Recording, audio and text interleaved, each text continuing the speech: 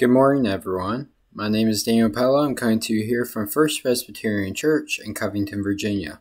I'd like to start out this morning with a scripture reading from Matthew chapter 5, verses 13 through 20. You are the salt of the earth, but if salt has lost its taste, how can its saltiness be restored? It is no longer good for anything, but is thrown out and trampled underfoot. You are the light of the world. A city built on a hill cannot be hid. No one, after lighting a lamp, puts it under the bushel basket, but on the lampstand, and it gives light to all in the house. In the same way, let your light shine before others, so that they may see your good works and give glory to your Father in heaven.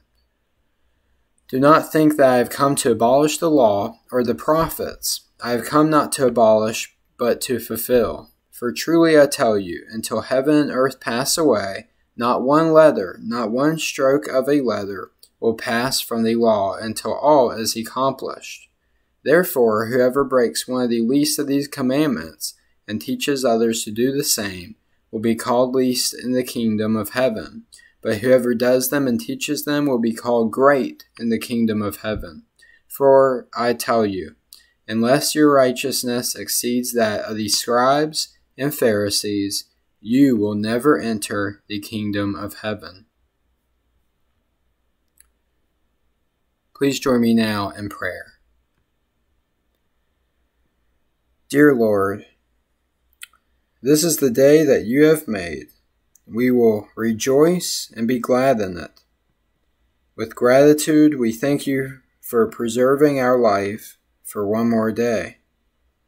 We thank you for your ultimate gift of love for us, in the form of your Son and the sacrifice of his life on our behalf.